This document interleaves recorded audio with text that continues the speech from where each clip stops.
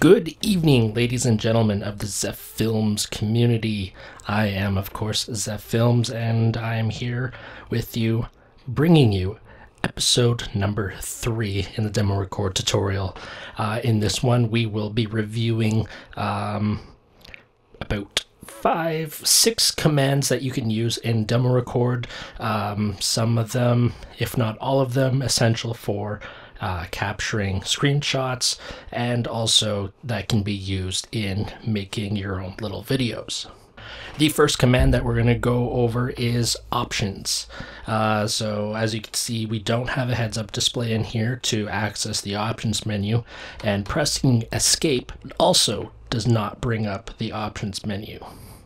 So what we need to do to bring up the options is hit the tilde key to bring up the console and type in /options.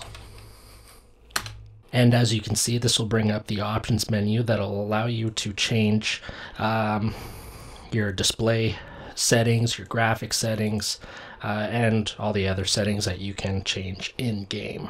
And to close it, simply click apply if you did do some changes, OK, cancel, or the X at the top right. The next command that we're going to go over deals with field of view. So the command for field of view is /FOV, hit the space bar, and then you enter in a value. The highest value is 75, which kind of zooms you out and is more of a situational awareness type of view. This kind of view is great for if you want to capture a video and you want to capture all the action that's going on in like an STF or something like that, or if you just want to get more stuff in your screenshot without zooming out too far. The next level, which is the lowest number, is /FOV 20. This brings your view in. This brings your view in nice and close to give you that more cinematic look. This is good for getting up close, getting the nice detailed shots, and kind of putting things more, I want to say, to scale. It feels like ESD is bigger in the background than your standard field of view. But this is how you get that cinematic view. And if none of those work out, you can always go back to the default, which is /FOV 55. Now you can play around with different numbers, so you can go field of view 30, 40, 42, 65, 63. Play around with different numbers and see what'll work for the instance that you're working in. The next command that we're going to go over is renderscale.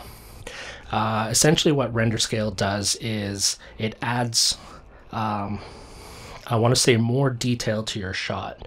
If you're looking to do screenshots, it will bump up the resolution of your screenshots.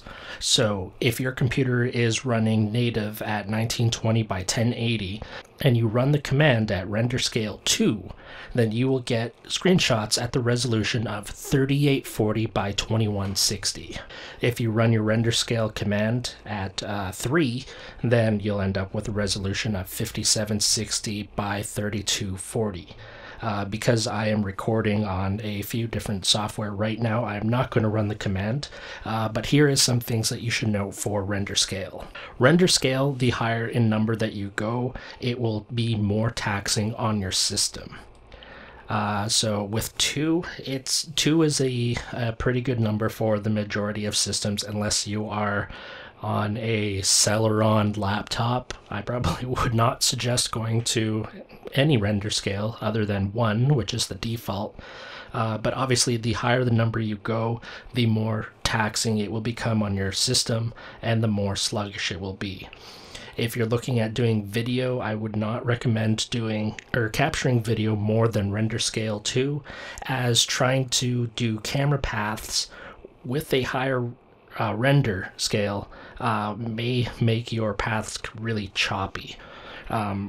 I've tried doing some shots at render scale 3 and they've come out a little choppy. For the purposes of my types of videos, which are very cinematic and up close, I don't usually go higher than 2. The other thing that you should note is, and I mentioned this earlier, about how render scale 2 will like 2 will double your native resolution, 3 will triple your native resolution, so on and so forth. It will not give you that resolution on your capturing software. So if you're running at render scale 2, which is 3840 by 2160, your capture software will still capture at the resolution that your system is set at.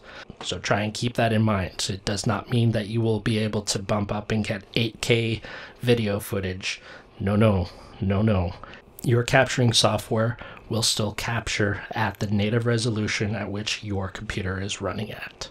The next command that we're going to go over kind of is a helps out with fly-in messages. So if you're running a Demorecord file while you're in-game and you have friends logging in and out, those fly-in messages will carry over to Demorecord. But there is a command that will take it away. And that command is /showgameui, then hit the spacebar, and then the number 0 to turn it off. One thing to note is when you have the game UI turned off, you cannot bring up the options menu, as you can see here.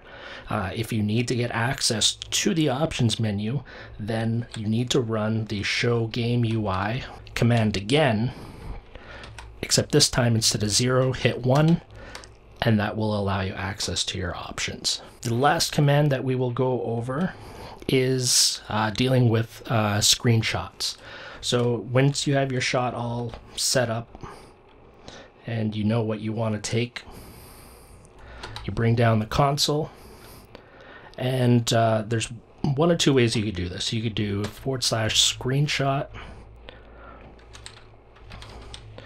and hit enter. But one thing you should know about this is that this will save a screenshot in your screenshot folder as a TGA, which is a very large uncompressed file. It will get bigger with more things that you add to it. So if you're running at render scale 3, field of view 20, and there's a lot of things going on, you could see a file size that's upwards to 100 megs, and your system may hang while it's trying to save that file. To avoid hangups like that, I would suggest running /screenshot_JPG. And then that will take your screenshot as a JPEG and put it in your screenshot folders. This is also the same screenshot folder that all your normal screenshots get that you take in game. They get stored there as well. And that is going to end it for in-game commands. I hope this was clear. And if you have any confusion, please let me know in the comments, and I will do my best to clear it up. Usually I don't, the command part and the next episode is going to be a little bit of a challenge for me to explain because I'm more of a doer. So hopefully by me showing you in video, it'll clear things up. But yeah, so episode number 4 will be coming shortly, and this will be going over the camera path editor and going over easy path. And that should be a fun, interesting episode. Until then, have fun, and I'll talk to you later.